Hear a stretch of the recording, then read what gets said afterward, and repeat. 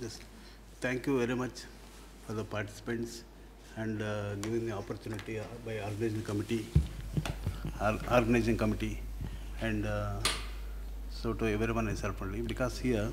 So thank you, Rajiv Kumar, because what happened, you discussed many sources, but now I will discuss what is the planning and response operation. So that's what actually, see, most of that environment you can find out impacted by man-made sources, because if there is no source, there will be not impacted here. So normally we have to do for planning and development sector, it is required actually, there will be source, definitely there will be impacted. So how it can be minimized, how we are going to planning, that is very important.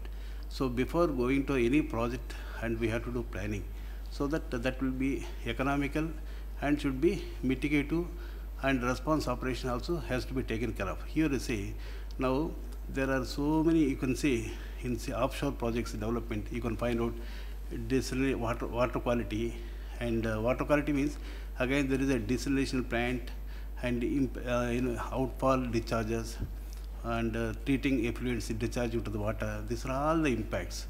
Now here I am taking only one small thing, that is called oil spill here. We have developed many other softwares for past 3 and 2 decades.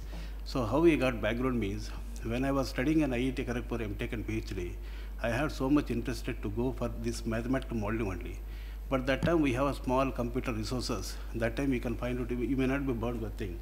That is a PC-80. It is booting with a floppy. So even though I started with Navier-Stokes equation, I think you want to read, but that's very complex equations that we have actually streamlined, means linear way I used to solve, because of we don't have that much computer abilities. But IIT Kharagpur, when it comes to 93, we have cyber computer 840. That is the fastest in India. So that time I utilized actually, we have done a lot of consultancy during my PhD period in IIT Sarfordly. I built up that career, and the same career I continued without any deviation. So that's the reason I had developed my own softwares and used for our Indian waters, and more than 300 to 400 projects we carried out, including ONGC and NIO, NIOT, ICMAM, East Coast, West Coast, almost oil exploratory drilling activities of ONGC we carried out. Now, in this aspect, I will just show some scenarios also. Here you can find out, if you start any port development, because sea transport is very important. While sea transport, you can utilize for many other things, either maybe crude oil transport or maybe cargo operations. But in case of if there is an accident happen, the sea road, there could be leakages due to failure of engines or accidents, FOL or crude oil tankers. Then if it is spilled on the water, then how it is actually spreading, how it is actually convecting, how it is actually deposition. These are all the process is very, very important. So that's what actually I will discuss with you here. That's a leakage of SPM. This is general here. So go to next slide. See here, in this model, what happened, briefly background I will tell you. So one has to be think of what is the behind of the modeling here. Say what are the sources, means what is the sink and source, and how it's convecting, and how it's spreading, how it's a diffusion and dispersion. These are the process actually. So that is called the first, what are the driving process if they spill on the oil here, that is called hydrodynamic. If you go to sea or maybe estuaries, there will be tidal impact, the water will go flooding, ebbing, the currents will be there, that is the main driving process. That it has to be predicted very properly. Apart from that, what are the other actually impact on the surface when the moving here?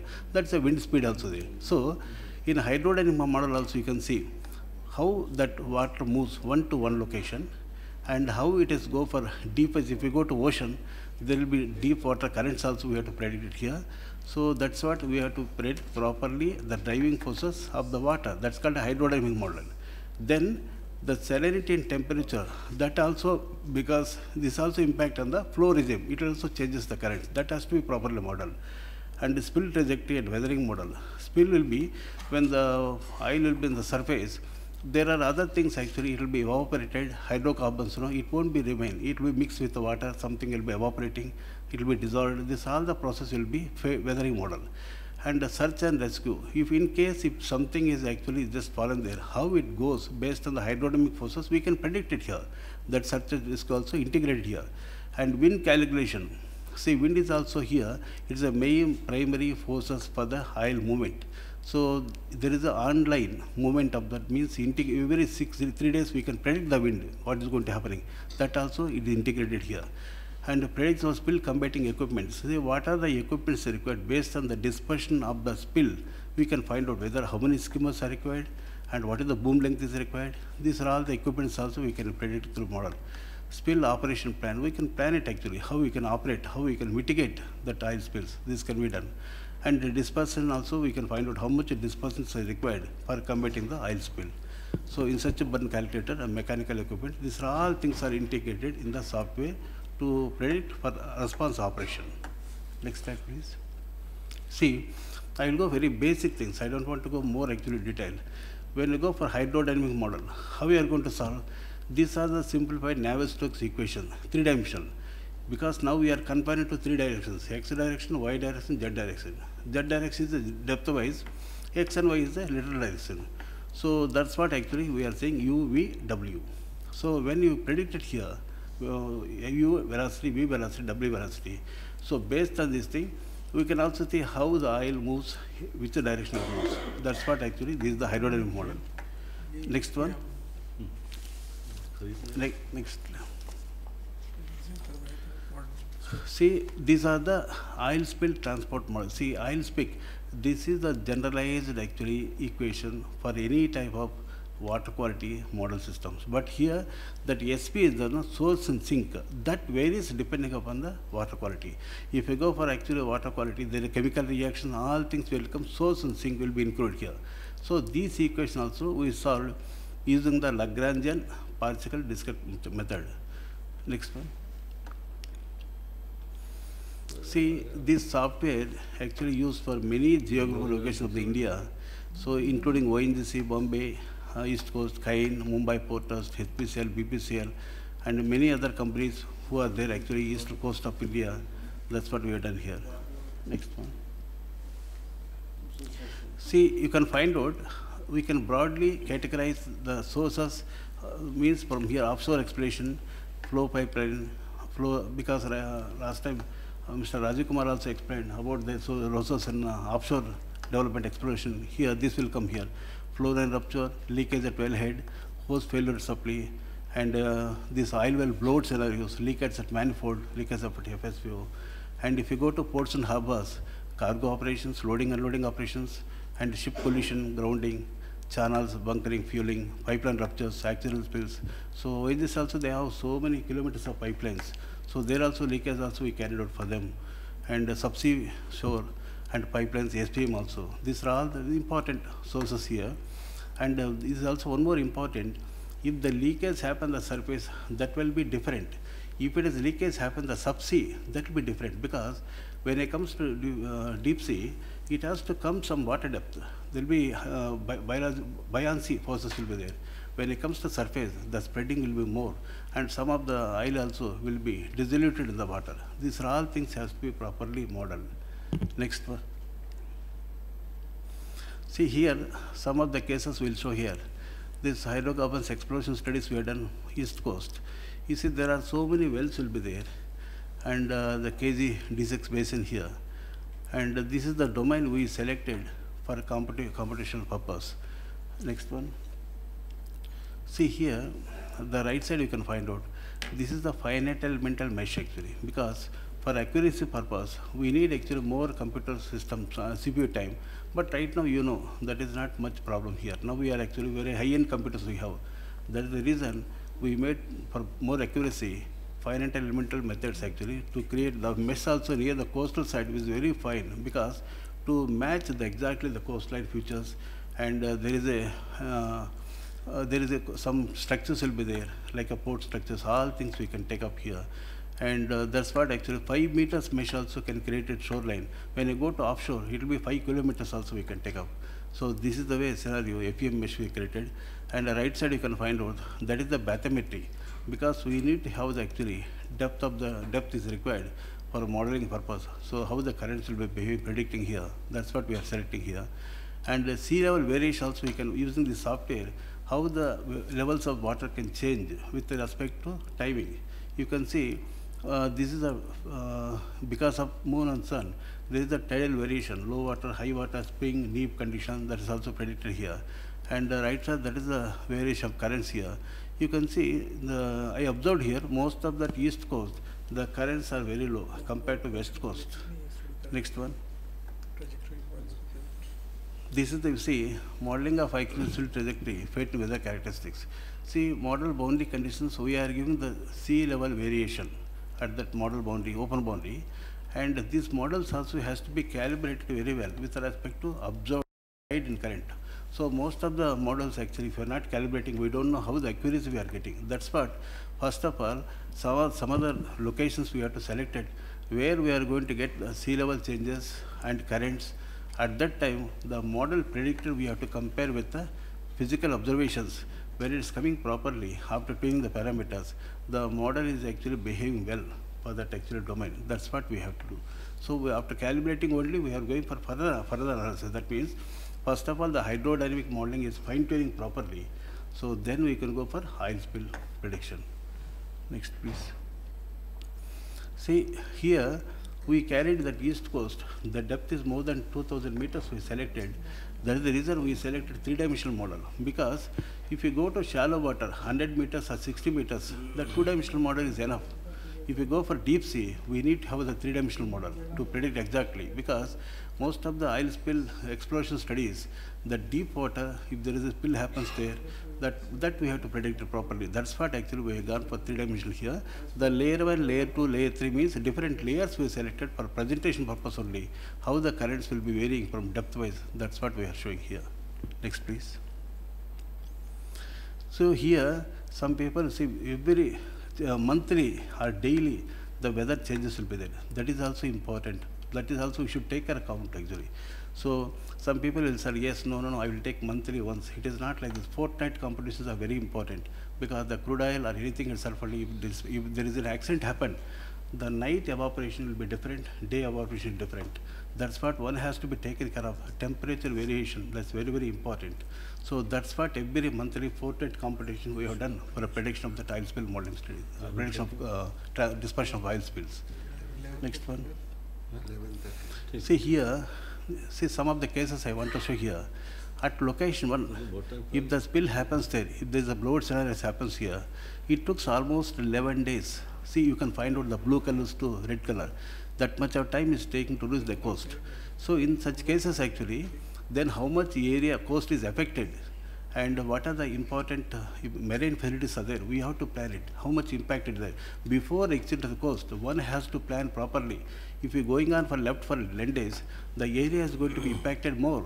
So in such cases actually, one has to plan. That is a very important planning. What are the resources? Where are you going to mobilize? Where it is going to reach the oil? These are all things actually it has to be taken care of. So that's what actually planning for equipments are very important. That's what how much time is taking to reach the coast. Before that one has to prepare. So this is the planning and prediction. That's what important here. And here second location is taken different because location to location is different. Because why it is happening? The currents are changing from place to place. So that is the reason one has to see which is the nearest to the coast. That has to be taken as the worst scenario for planning purpose. Next one. So this right side you can see the weathering. The time to time you can plan it here. If you can leave for 1 hour spread, how much actually evaporation, how much oil on the surface. One has to plan how much oil on the surface, then what are the equipments required. So that's what we have to see that graphs with the time taking. That's very important for computing the resources. Next one. See, there is one more thing. After just doing the marine sensitive areas here, see the human settlement and that ecological and biological and industrial, we have to identify the locations actually. All things it has to be mapped. That is called a sensitive mapping, sensitivity areas. So in case of the spill reaches to so area, we should know actually what are the sensitive, how much is damage going on. So when priority we have to give, the priority is actually important. If there is a lose, that means there is a damage more actually, economically damage more or industrially damage more, immediately we have to give priority. That's what zone wise we are making. Next one, we are giving here. So this is very important. Sensitivity mapping has to be extreme. That is very important. High, moderate, low. Based on that actually, that socio-economic and biologically, we are actually mapping. That's called a sensitive mapping. And here also the spreading landing, which in month actually, most of where is landing up. In case of suppose January there is a leakage, where it's landing, March, different times actually, we have to map it accordingly, we have to plan it. Reddy sir, I am told that next session is here in the same session, same hall. So anytime you can conclude it. Right. Okay, next one. So this is this next slide. And NABA studies. Here, based on actually, now we have to find out, there are actually equipments are available, mechanical equipments and chemical, and these are all different type of equipments are okay for response operation. One has to plan which equipment is better. Suppose if you go to coastal area, there are so many biological resources there, mangroves, everything. So their dispersant may not be suggestible. So in offshore, where there is a possibility of dispersant can be used here, and near the shore can be mechanical equipment, skimmers, booms, and everything can be utilized for controlling that. That's what actually we have to see, which is the more beneficial, that one we have to select it based on the criteria. This is not common, it's a place to place, it will vary. Next one. And similarly, like this, some other entire that east coast, we have done the modeling purpose. Similarly, what I explained to you, I would like to see, because of time permit here, I will skip up this one. Next one. See, other one, this is the Gulf of Kutch. See, sometimes Gulf of Kutch and Gulf of Kambat currents are very, very rapidly. It goes around 2 to 3.5 meters per second. Such a speed is there, Kambat also. In such cases, if there is a spill happens there is a lot of actually spreads will be there. So one has to be very, very careful. This area also we have done many studies we have carried out this area, because West Coast also, in Bombay High also we have done for this also, pipeline leakages, and many cases also we were there. But I could not able to show right now because of time frame. Yes. So next one. Last, go skip. This is the Bombay High. Next. Last, next slide. This is Damra Port. Next. This is the next one. See, these are all the scenarios actually we carried out. Spring flood and ebbing side, how the difference will be there. If the spring happens, if the spill happens during the flood will be different, and during the ebb, if there is spill happens, that scenario also will be different. That's what one has to take care of. The tidal phases also, that's very important. Next one. Next. Next one. Next. So these are, I think, very, Thane Creek, Jawaharlal Nehru Port actually, and recently this ongoing project right now, MBPT. And here, this is important actually for the India, the seaport. A lot of actually transport is going on, cargo operations here. So that's, see now, in case of if there is spill happens here, there are so many important locations is going to be impacted here. That's what we have predicted here. This project also we completed. Just next one. See, this is the bathymetry area for the Thane Creek. Next. And see, this is the parental mesh. And once I told you, the model has to be calibrated accurately based on the observed current and tidal. So this is supplied by the MBPT. We have done this work. Next one. And these are the actually, see, that simulated tide during the ebbing period, how it's variation of the water. And the currents also is the speed also, it's 1.2 meters. That's what in case of if there is a spill happens during ebbing tide, it comes to ocean side. If it goes to flooding side, it goes to Thane upstream. That all there is a marine sensitive areas will be there, it will be affected here. Next one. This again, this is a flooding scenario. That is the water level changes. See, seamouth actually, if there is a 1.4 meters height is there, and you see upstream side, there will be like a 0.9 meter. So this is because of tidal variations. Next one. And you see, if the spill happens there near the jetty, near that JNPT, so how that it will going to affect it here, areas, that we are showing after just, 10 days or 15 days is going to affect it. Even day-wise also it shows here how that spreading will be there, and where is actually touching that one, impacted the coast, everything we have shown here. Next one.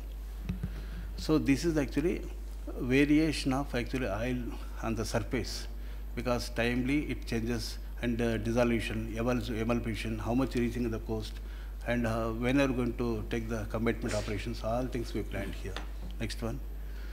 So this is the one, finally we are given that actual justification, how many days is taking to reach the coast, and how much oil on the surface, how much is in the coast, and where is actually hitting that coast, that lat-long position also we are giving, so that they can, seeing that thing is surveyed, they can plan it actually properly with what type of equipments and how we are going to mobilize, for which location they are going to mobilize. These are all things one can plan it actually. These are the sensitive areas. See, that's what this map is very important here. So regarding this vulnerability, biological resources, industrially, all things we have to plan properly before actually starting the work. So then we came to know if the spill actually reaches to southern coast, then how, what are the things is impacted and what are the priority based sensitive mapping it has to be done. Next one. See, this is the one, extreme high moderate. Now you may conclude. This was actually, we are planning accordingly. Okay, sir, I will close this one. Right. This is the vessel. Yeah. So